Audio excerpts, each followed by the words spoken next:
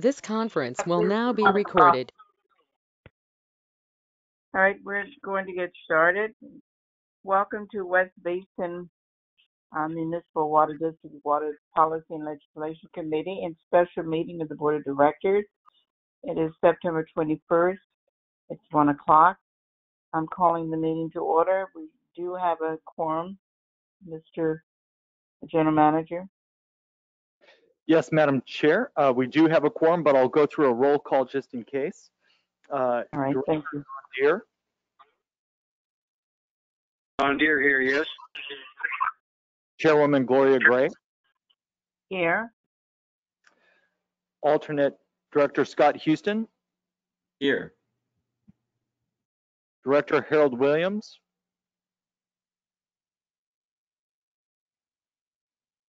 Was here. I believe he is online, so we'll give him a few seconds. And I'll call Director Desi Alvarez, who I do not believe will be joining us today. So, Madam Chair, we do have a quorum. Okay, we will come back to Director Williams. Thank you. I'm here. Madam Chair, I'm sorry. All right, Director Williams is present. Okay. Thank you very much, Director Williams. We will go to item 3. All right, thank you. Item 3, public comment. Is there any public comment, Mr. General Manager? Madam Chair, we have not received any requests for public comment. I do not see any member of the public here virtually, but if there is somebody that would like to speak with public comment, please let us know. Thank you. And presentations? Madam Chair, there are no presentations today. Action calendar? We have no items on the action calendar. All right, we will go to information calendar. Please report regarding this item. Yes, thank you, Madam Chair. The first item we have on our information calendar is item 6A, and that's our legislative update for the month of August of 2021. You can find this in your packet page 3. And I'll begin with the Neomel Pappas and Associates update that begins on packet page 5. And this is their end of the legislative session written update. We hope to have members of NPA join us at a future meeting to provide maybe a little bit of the background details of the legislative session. But I'm going to run through a couple of items for you and then hopefully answer any questions that you might have. So, as I mentioned, the end of the first year of a biennial session was September 10th. Throughout this legislative session, there was approximately 400 bills passed by the California State Legislature. And now they are headed to the governor's desk for an October 10th deadline for the governor to sign any or all of those bills. This legislative session was in the midst of several different state issues, and obviously none more known than the pandemic, the COVID-19 pandemic. Because of the COVID pandemic, you can see within the memo, each legislator was limited to 12 bills for this legislative session. So you saw a pretty steep decrease in the number of bills heard in committee and moving through the California State Legislature. You also, with the background of Governor Newsom's recall election, you did have an issue related to what we would call controversial bills, or bills that the entire caucus could not rally behind. So you did see a number of bills that were blocked or stopped from moving forward that could potentially move forward in the next, the back end of the biennial year. On top of that, there were significant budget issues. Obviously, with COVID-19, there were several statewide projections that we would have shortfalls as far as our revenues were concerned. And in looking at the governor's proposed budget in January, it did look like even the administration was expecting budget shortfalls. However, when the May revise came out, we did see a steep increase in revenue, partially because of the stock market, a record-breaking year, but also with federal relief aid for COVID-19. The state of California did quite well as far as recouping some of their funds to pay for past services that they provided throughout the legislative session and the calendar year, but also were enabled to repurpose those funds for infrastructure projects. So the ultimate budget was the biggest budget California has ever seen. It was a $262.6 billion. Funded a number of different programs that perhaps Democrats within the California State Legislature didn't think they would be able to tackle this year, but you did see dedicated funding for education with free preschool and lunches. You did see investments in broadband infrastructure, some of which has been earmarked for even the South Bay region.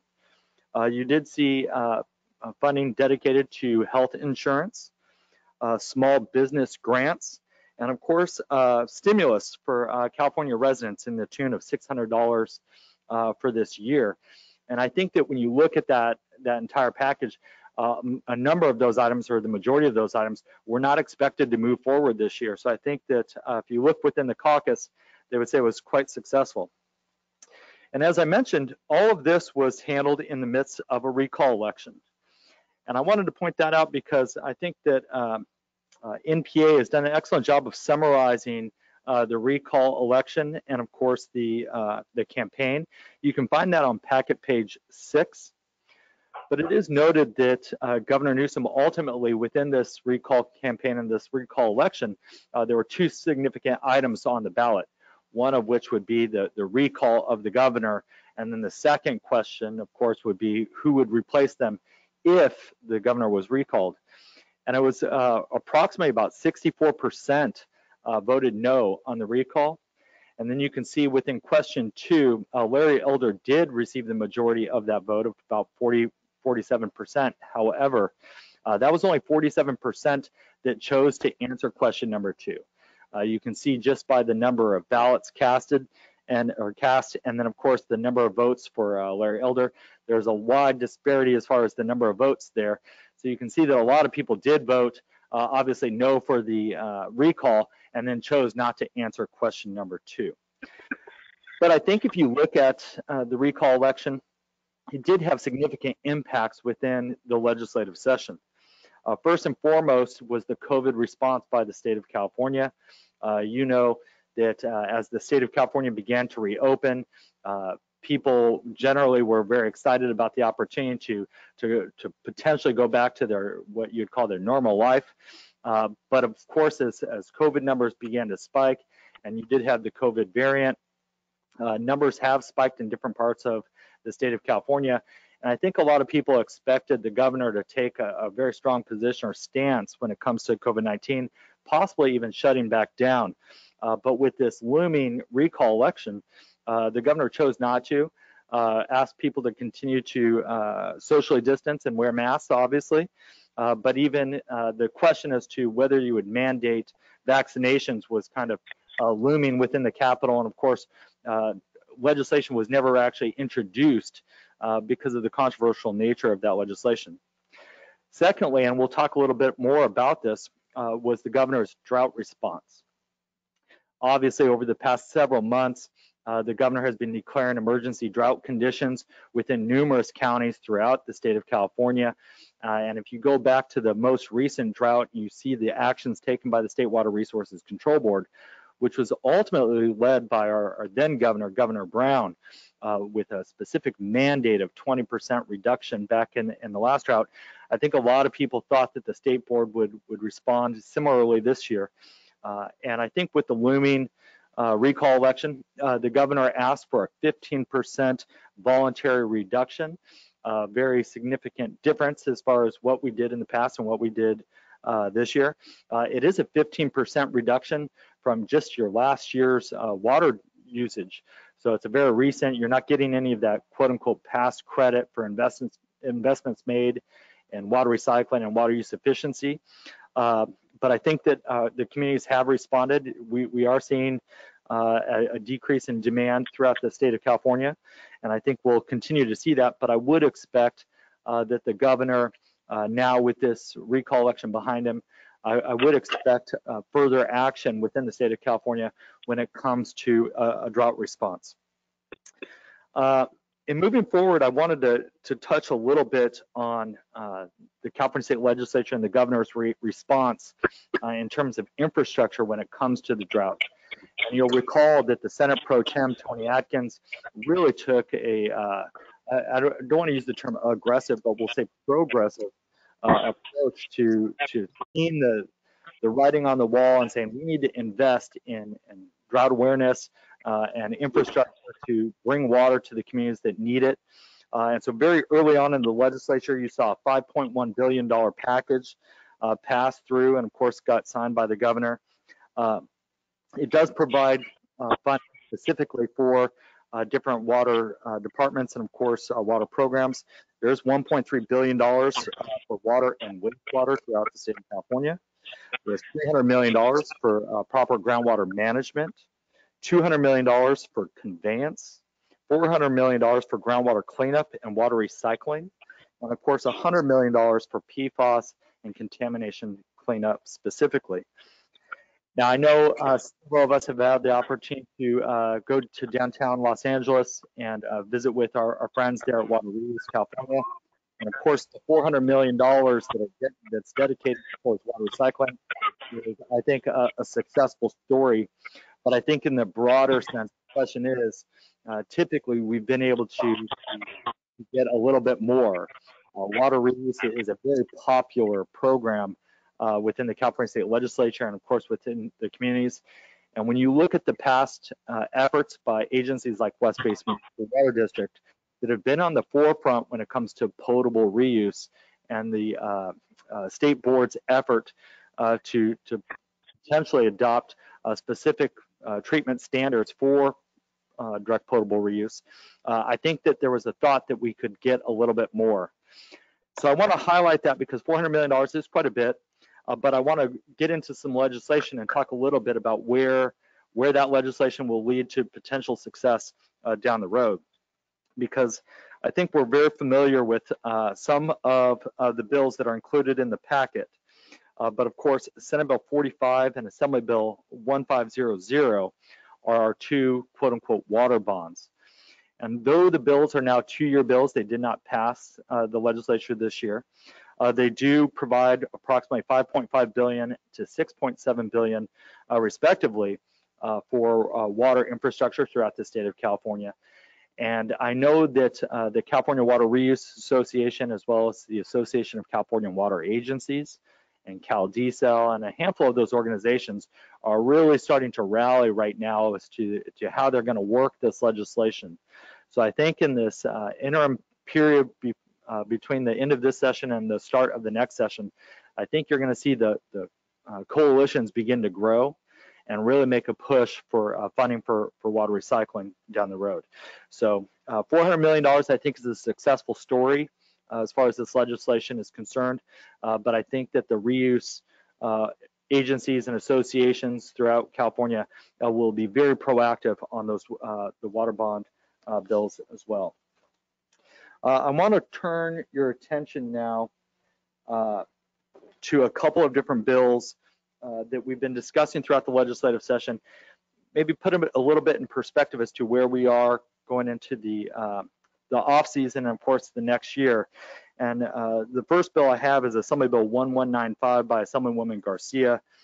Obviously, this legislation was related to the UCLA study that was introduced, I think, last year in January. Was specifically related to the West Coast and Central groundwater basins and the retailers within those areas. Over the start of the legislative session, the bill did morph, and we did work with the author as far as how we were going to position ourselves and, of course, where we would focus our attention when it comes to that bill. The bill ultimately was stopped and is now a 2-year bill. It's my understanding that the Assemblywoman would like to still do something with it. However, I do want to point out that if you were to talk to several of the legislators that have been very active in it, I know that they've been working with Central Basin Municipal Water District throughout this legislative session. The new general manager there, Alex Rojas, is doing an excellent job of really working with the community and working with those legislators. So it's potentially, you could see this bill morph into kind of a different concept, possibly assisting the disadvantaged communities that were addressed within that UCLA study. And speaking, just from staff's perspective here at West Basin Municipal Water District, when you looked at that study and you reviewed it, there are issues within portions of the central groundwater basin, and you would like to see those agencies assisted, especially when they're providing water to the disadvantaged communities within those. So you're talking about those very small water systems, none of which would include any of the West Basin customers. So it would be nice to see that legislation kind of repurposed to address those issues. The next bill I wanted to highlight is Assembly Bill 361 by Assemblymember Rivas, and this legislation was related to the Brown Act. And ultimately, as we've been going through the COVID-19 pandemic, you know that there's an executive order by Governor Newsom that allowed special districts to utilize teleconferencing during emergency times for the purpose of hosting their meetings in a safe manner. Earlier in this legislative session, possibly with the looming recall election, the governor stated that he would not be extending that emergency order. And so there were specific concerns related to the Brown Act and hosting these teleconference meetings. As such, the bill was amended to include an urgency clause. And procedurally, that urgency clause requires a 2/3 majority vote. It did receive that vote, and it did pass the California State Legislature. And I wanted to highlight this because the legislation with an urgency clause would actually take effect immediately upon signing of the governor. But just yesterday, the governor did sign a new executive order when it comes to this legislation. And what he did is that executive order would push this bill and allow it to take effect on October 1st of 2021. And that, of course, would be the day after that original emergency declaration concludes. So it would be a seamless transition, and then of course the Assembly Bill 361 would be implemented, so there would be no stopgap or need for concern when it comes to utilizing teleconferencing for these purposes. West Basin staff will work with our legal counsel as well as our Department of Administration to make sure that we're in compliance. We've been doing an excellent job, I think, of working within this teleconferencing mode when it comes to hosting our meetings, and we want to make sure that we're continuing to do so properly, and of course providing the public an opportunity to participate in our meetings moving forward. The next bill I wanted to highlight is Assembly Bill 818 by Assemblymember Richard Bloom, and this legislation is related to pre-moistened non-woven disposable wipes. And I wanted to highlight this because this is an issue that has been discussed for years. Obviously, these pre-moistened, non-woven disposable wipes ultimately end up in our sewer system and, of course, do cause problems. And for those of us who have had the opportunity to tour Hyperion recently, you really saw the damage done at Hyperion, which was ultimately caused by a slug of debris coming through the screens. But you couldn't walk through the facility without noticing the mounds and mounds of these disposable quote-unquote wipes that are going through that system. As you're watching the water flow through their system, you can just see numerous wipes kind of flowing through every couple seconds. And so I do expect legislation to be introduced next year, possibly taking a harder stance on this. It's important to note that this legislation actually received no opposition, so I think it moved through fairly quickly. But there is a question as to what they could do to ban these disposable wipes down the road and possibly remove them from the market. So I wanted to highlight that because obviously it did have an impact here at Hyperion. So we'll be tracking that issue in the next legislative session. The next bill I want to highlight is Assembly Bill 1434 by Assemblywoman Laura Friedman. Obviously, Assemblywoman Friedman is a former Metropolitan Water District Director, very active when it comes to water policy and water legislation. And this legislation is related to urban water use objectives and specifically the indoor residential water use. And you might recall just a year or two ago, legislation was passed, AB 1668 and SB 606, I believe, that set the standards for water use efficiency for urban water retailers throughout the state of California. And it created this framework where you would take your indoor residential, your outdoor residential, and then of course your CII, your commercial, industrial, institutional water usage. Wrapped up in that would be your water loss, and that would ultimately be your target that you would want to meet to prove that you're utilizing water efficiently. As part of the negotiations on that legislation, they did set that indoor residential standard at 55 GPCD, so gallons per capita per day. And over a period of 5 years, that would be ratcheted down from 55 to 52.5, and then ultimately to 50. So that would be kind of the ceiling right there, or excuse me, the floor right there of 50 GPCD. This legislation would actually change those figures, and it actually would start off with a ceiling of 48 GPCD, and then would fall down to 44, and then ultimately 40. So not only would it be a lower than the original floor, if you will, but it actually has a steeper drop off, whereas it would have originally dropped 5 gallons per capita per day. Now it'll drop a total of 8 gallons per capita per day. And this legislation, when ultimately introduced at the very early part of the session, did receive quite a bit of opposition and concern from the water industry. Ultimately, as we step further and further and further into a drought, the issue comes about, what can we do? There is a study that is supposedly coming out soon that'll depict kind of our ability to achieve these goals. So we'll wait for that study to come out, but I would expect now that the recall election is over, and again, as we're further into this drought, I would expect this legislation to resurface at the start of the legislative session. And so we will continue to discuss these bills once they move forward. And last but not least, I wanted to highlight the Dodd bills, famously, called because we talked about them all throughout the session and even before the session began. But SB 222 related to water affordability, and SB 223 related to the discontinuation of residential service. So as these bills did begin to move through the legislature and did get those initial policy hearings, ultimately both bills were stopped, and ultimately they're now 2-year bills.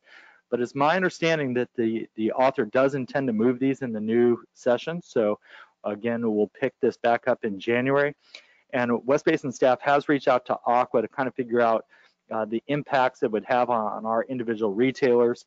Again, these things don't really impact a wholesale water agency, but of course West Basin would love to play a role as far as finding some middle ground and hopefully help and resolve some of the issues there.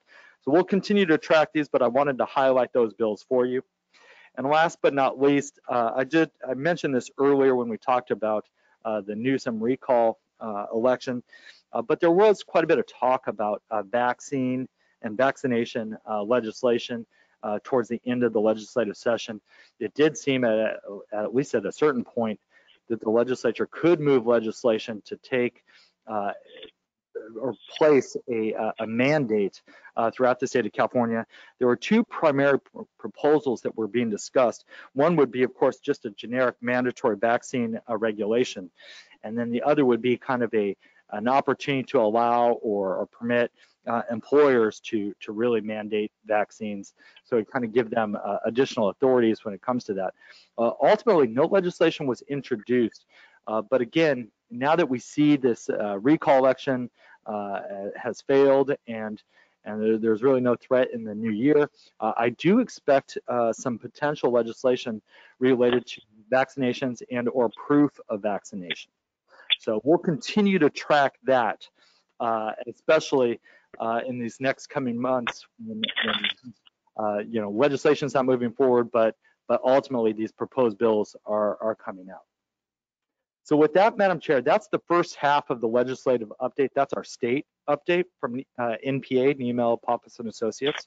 I'm happy to answer any questions that you might have before I begin the federal update. Are there any questions? Yeah, this is Director Houston. I do have a question. Go ahead, please. Sure. EJ, thank you for the update, and I just want to understand the Rivas, I think it was, bill with the Brown Act situation, because it was sort of going back and forth a little bit, but even today I saw an email thread from special districts that it looks like October 1, we're going to go back to the regular way we were supposed to do meetings, unless, I guess, if we have to do something with this bill or do some sort of resolution. But, you know, I think we all have to understand how that works, because it's already the 21st of September. So Director Houston, I will forward you the executive order signed by Governor Newsom.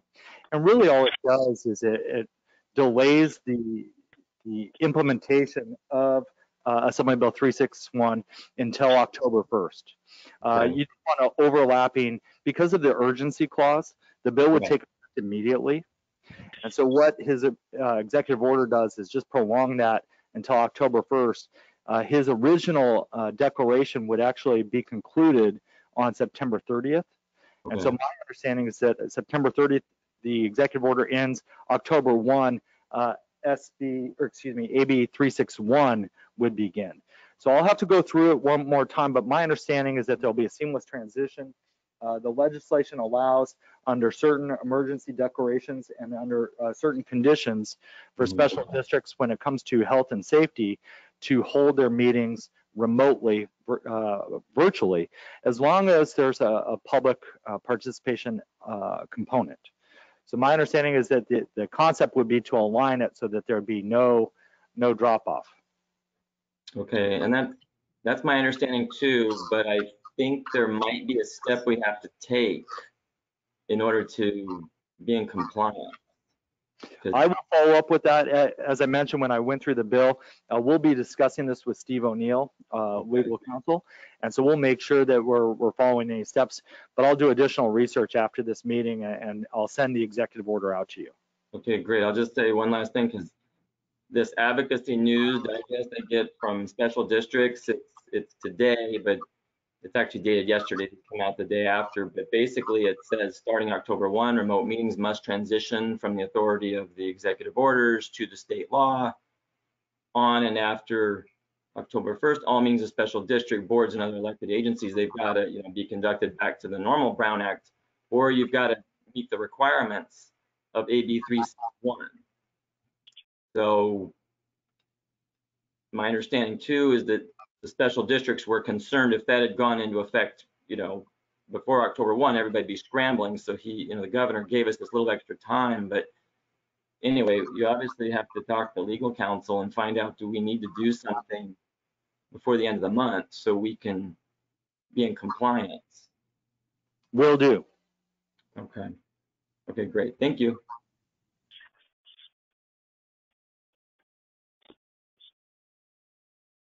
Are there any other questions? No, thank you. All right. EJ, can you proceed, please? Yes, thank you very much, Madam Chair. I'll move now to packet page 27, which is our Van Scoyoc Associates update. I'll move through this pretty quickly because August was a slightly slower month than normal. Also, last month we did have the chance to have both Pete Evich and Jeff Bowman join us. But I want to highlight August 10th, obviously the Senate passed HR 3864. This was bipartisan legislation that provided infrastructure funding. Clearly, West Basin has been tracking this. Ultimately, the deal includes $550 billion for new spending on what we would call our traditional infrastructure. Included in this is specific funding. You can see there's $55 billion for EPA clean drinking water programs.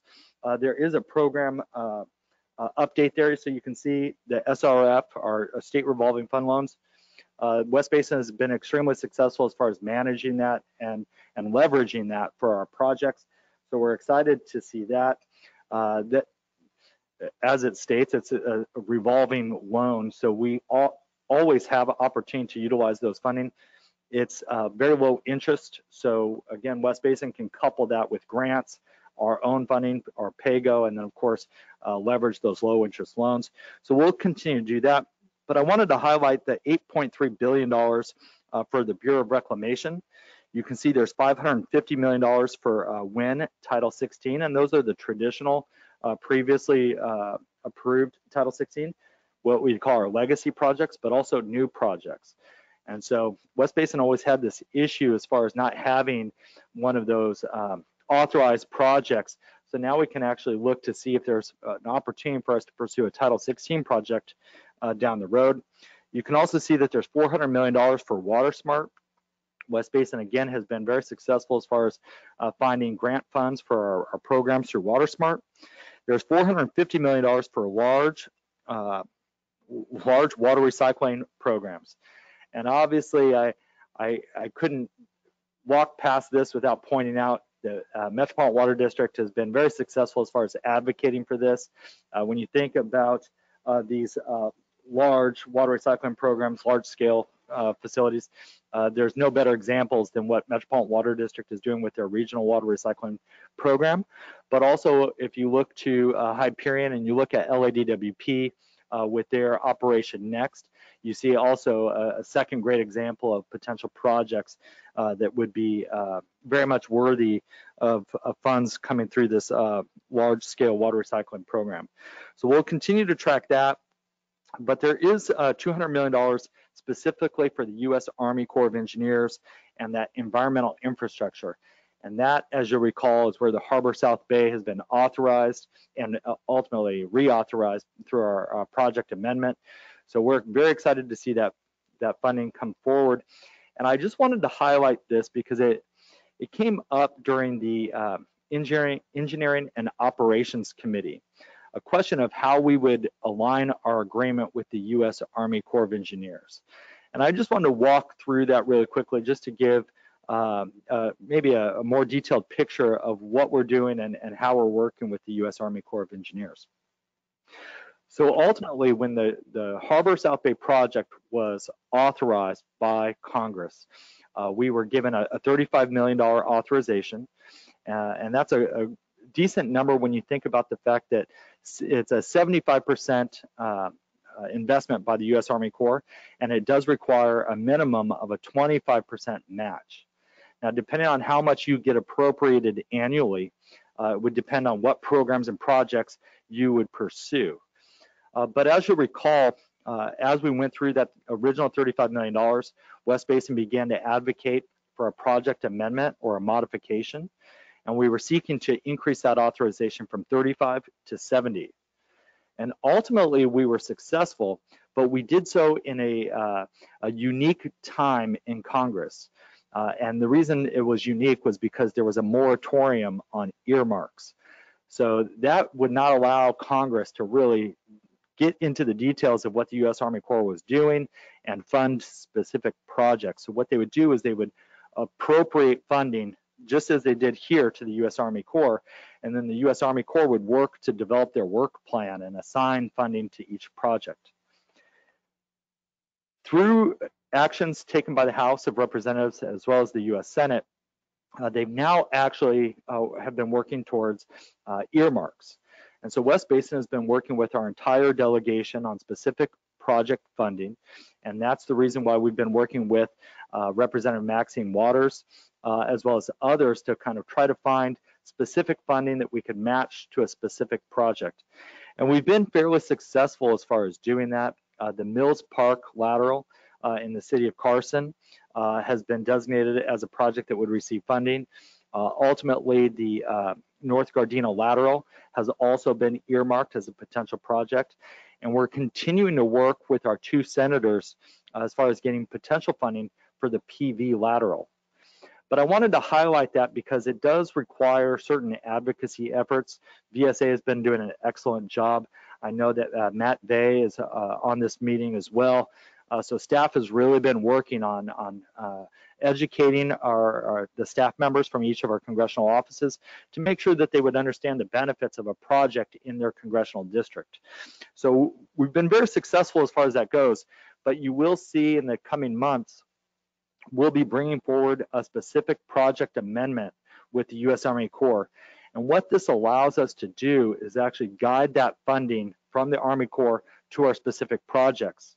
But of course, West Basin as a whole, we get to decide to some degree, how we spend that funding. So annually, you could get anywhere from $1 million in an appropriation up to about 5, maybe 6 million. And based off of how much we get, we would want to dedicate that money or guide that money to a specific project so we can maximize that funding match, the 75 versus 25. So I think that there were some questions as to what projects we would include in that project amendment.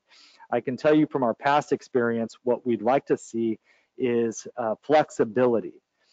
Agencies like West Basin Municipal Water District, where we have a lot of R&R projects that we're going to have to pursue in the next several years, but also we have potential opportunities for expansion, whether that be to place water in the ground and pursue IPR projects, add additional treatment in the case where we'd want to pursue direct potable reuse in the future, or our purple pipe, our laterals to utilize Title 22 for irrigation purposes. We really want to make sure that we leverage that funding and we provide some flexibility. Projects like the Kenneth Hahn lateral that are extremely expensive, those projects would be extremely difficult without significant funding. So you would want to see, a large sum of money be dedicated to that. The number of projects that you provide in that amendment, whether it be 10 to 15, I know we funded 15 projects in the original 35. That's going to be kind of the same strategy that we'll want to employ to provide flexibility to our agency as far as the project modification. Staff will be bringing that project amendment forward, I believe, in October. We can discuss that obviously in committee and get the feedback from the board, but we're working right now with our legal counsel as well as the legal counsel from the U.S. Army Corps of Engineers to develop that template for that agreement. I wanted to highlight that because it did come up during E&O, and I think there was a little bit of confusion as to what that agreement would require us to do, if it prioritizes our projects or guides money to specific projects. The answer to both of those questions would be no. West Basin would have a lot of flexibility as far as how we work on our projects and what we do with the U.S. Army Corps. So last but not least, I just wanted to highlight, if you turn to packet page 28, you can see that House budget reconciliation package. And that's a procedural process. You know that both the Senate and the House have been working on potential budget packages. 13 committees have approved legislation to be included in a reconciliation package that can be used to try and pass Democrats' policies as far as their budget requirements. And I just wanted to highlight that because a lot of people see those bills moving forward. Clearly, the Senate would need to take action, and with the 50-50 split in the Senate, it does make it very difficult to build consensus around a package. And with that in mind, you can see the fiscal year, the federal fiscal year, coming to a close. In fact, this month, the end of September, you'll see that happen. And so you can see there, there's a section, Congress set for a busy September. You are starting to see a little bit about that in the press. Obviously, Congress would need to pass a budget. The idea or the hope of them doing so has, you get high hopes and then you kind of come down to reality. We're expecting a continuing resolution. And I think that that's, from West Basin's perspective, it's not a positive thing because we know that we have funding within the Senate and within the House for our specific projects, and a continuing resolution would not fund projects like that. So the hope would be that if they do a continuing resolution, that'll be a temporary stopgap, and then hopefully Congress would take action on a longer term budget in the near future. But we'll continue to track that issue and of course see where we fit when it comes to our project funding with the U.S. Army Corps. Our relationship with the LA District Office has been very positive, so we're actually working with them on the alternative strategy, which would be to be included in their fiscal year working plan. We received $1 million last year, so we would hope to continue that. And I know that our engineering team is doing an excellent job of working with the staff there. So we're kind of taking it from two different angles with the one strategy of getting federal funding for our Harbor South Bay project. And so with that, Madam Chair, that's all I have for item 6A. Okay, thank you, EJ. Are there any questions, board members?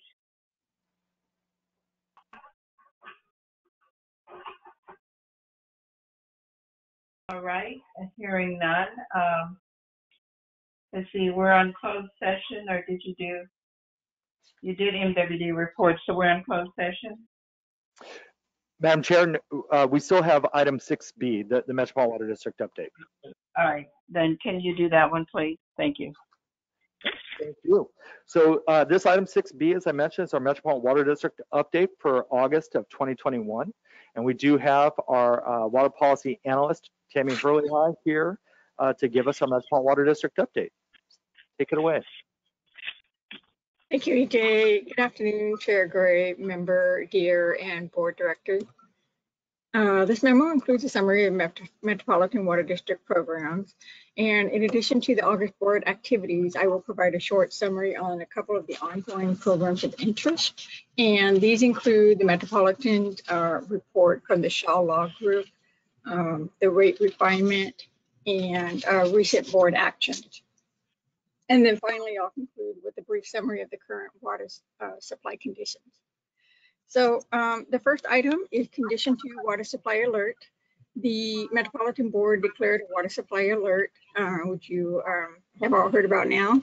And this moves it from a water condition watch position to alert position.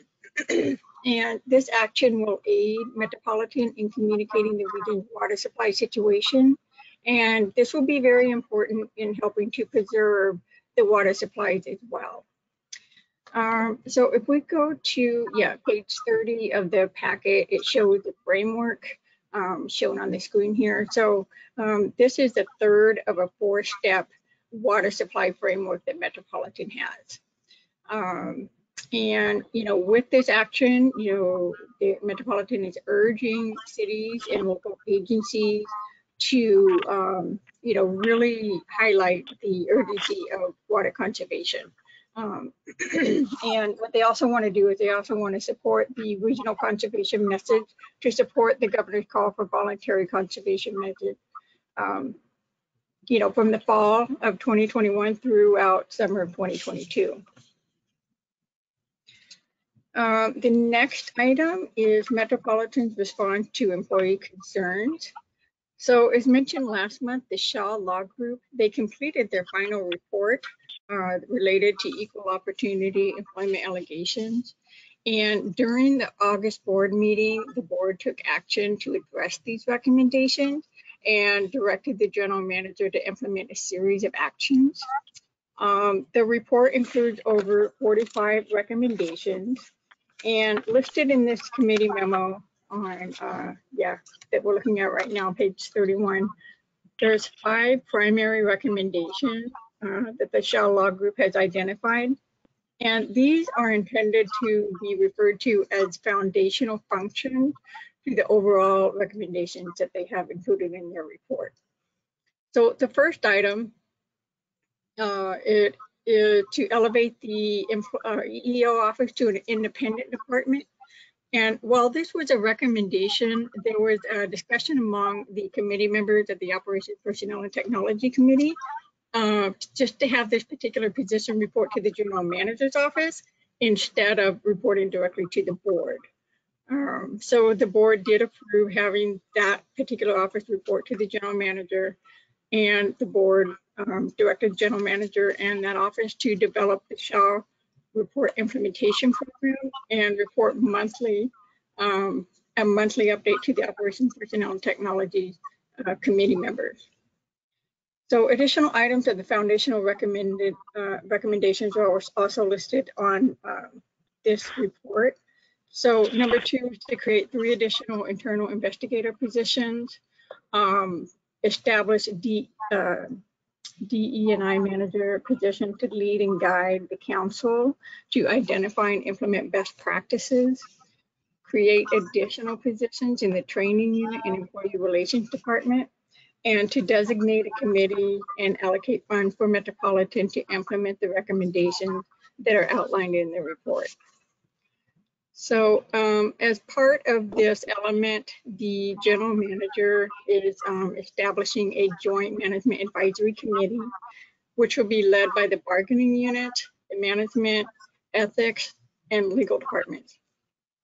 And the advisory committee will be tasked to review key items and make recommendations for implementation to the general manager that will be taken to the board. So these recommendations are designed to align Metropolitan with the best practices.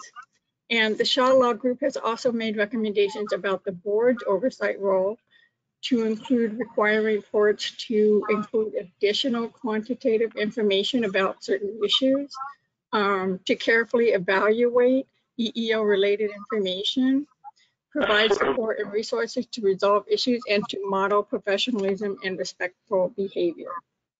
So additionally, they have recommended to conduct an annual employee survey for at least the next 5 years.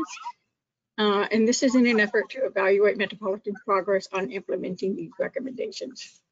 So in summary, the general manager has been working with his team and has made some good progress in response to this report. So next item regarding the rate refinement. So Metropolitan staff has prepared a report of the rate refinement process, which includes what has been reviewed by the member agency work group during the past several months.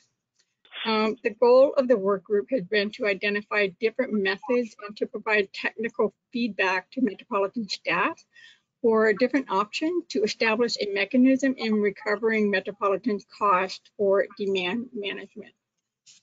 So initially, the work group reviewed a set of guiding principles to provide policy objectives in proposing adjustment to the rate structure framework.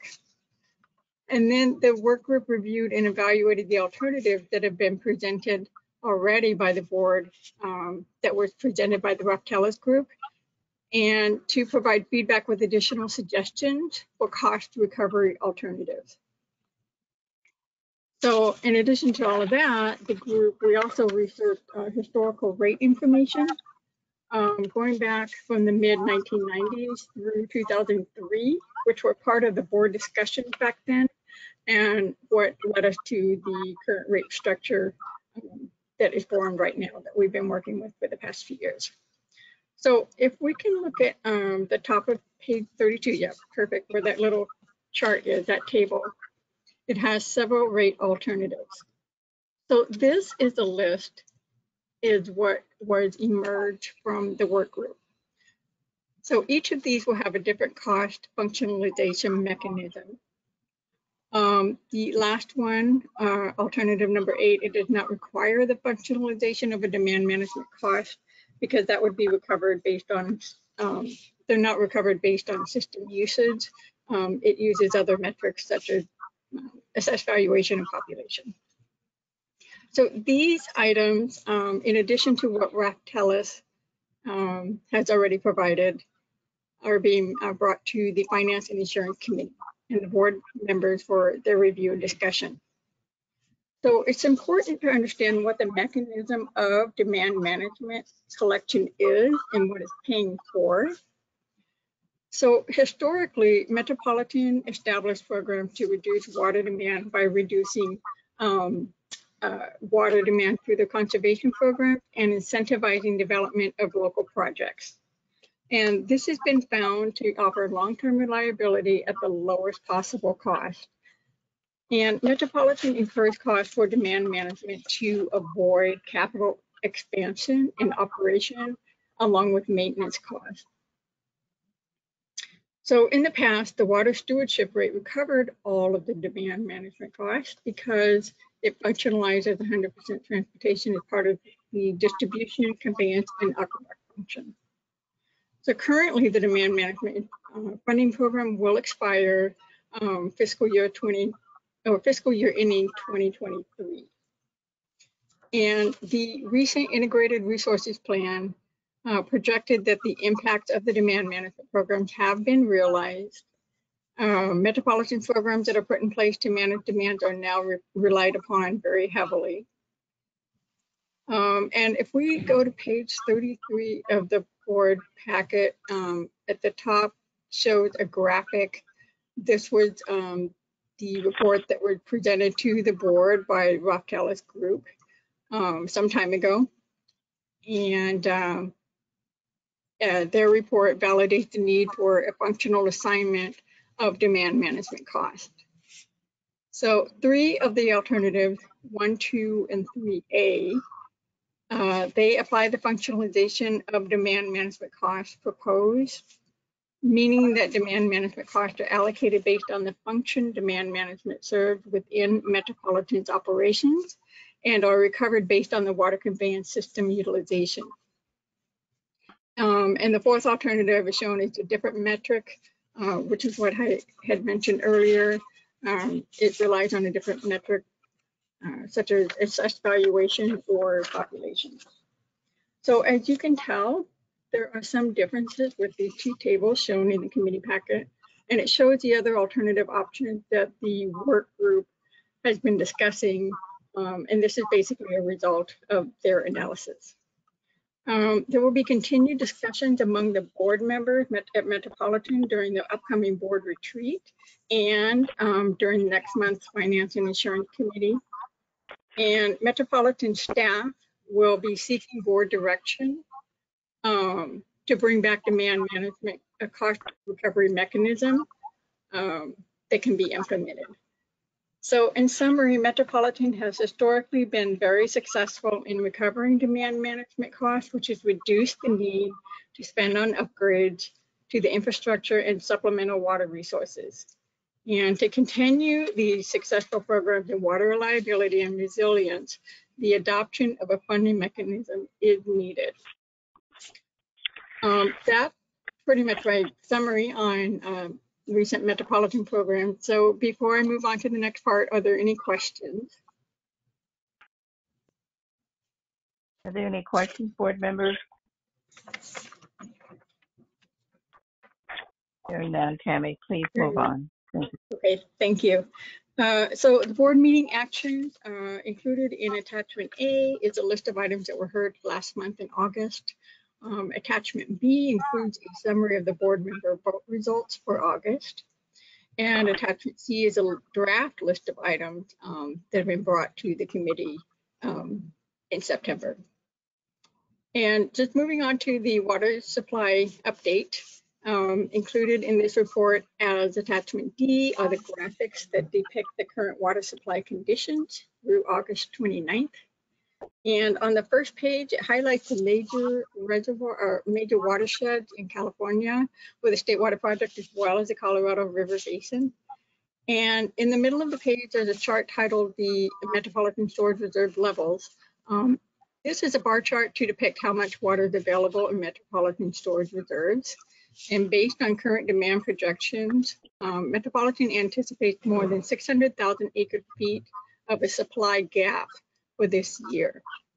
Now, they will be able to meet all of their demands this year, and they'll be able to do this by withdrawing supplies from their dry year storage accounts, purchasing transfer supplies, and shifting operations to maximize delivery of the Colorado River water. So this year has shaped up to be drier than the last drought by far. The State Water Project, the largest reservoir at Lake Oroville, it currently is only at 22% of total capacity. It's at its lowest level ever recorded since 1977. If we look at the second page, more detail is shown for these areas. And Lake Oroville, it shows a graphic as well. It's highly likely that this reservoir storage will end the year at record low levels. So there was recent precipitation in this area. However, there was just no increase for the inflow into the reservoir because the soils were just so dry. So as such, it's anticipated that the initial 2022 allocations for the state water contractors will begin at 0%. With regard to conditions along the Colorado River, looking at the bottom right corner for Lake Mead, the level dropped below the shorted trigger, below 10,075 feet in elevation last month. It is projected to be at 1,068 feet at the end of this calendar year. And as I mentioned last month, USBR was going to publish a August 24-month study, which they did. And as a result of that, they have made a declaration. They have declared a first ever shortage along the Colorado River. So this shortage will trigger action for the states of Arizona, Nevada, and the country of Mexico to comply. They will ultimately have to collectively reduce their water use by more than 600,000 acre-feet. And under these shortage conditions, California is not required to make any Lake Mead contributions because of the senior water rights that they hold. However, California will be required to make supply contributions if Lake Mead's elevation falls below 1,045 feet in elevation. So California would then make a contribution under the drought contingency plan, anywhere between 250 to 350,000 acre-feet each year. And also under the drought contingency plan, Metropolitan will be able to take delivery of their ICS supplies, the intentionally created surplus supplies, if needed. So in summary, the Oroville watershed during 2020 and 2021 are the second driest 2-year periods on record, following the years 1976 and 77. And the conditions are similar to the upper Colorado River Basin. The water year hydrology is the driest year on record, with Lakes Powell and Mead at record low levels. That concludes my report and my summary for water supply. So please let me know if you have any other questions. Are there any questions? No, thank you. Here. Nope. I think the next item is closed session. Any closed session, EJ? Madam Chair, we have no closed session items. And then I believe the next item is comments from the board. Any comments from the board? Sure. Yeah. Don and Deere, I just say a very informative meeting. Thank you very much. Any others? Sure. This is Looking forward to in-person meeting.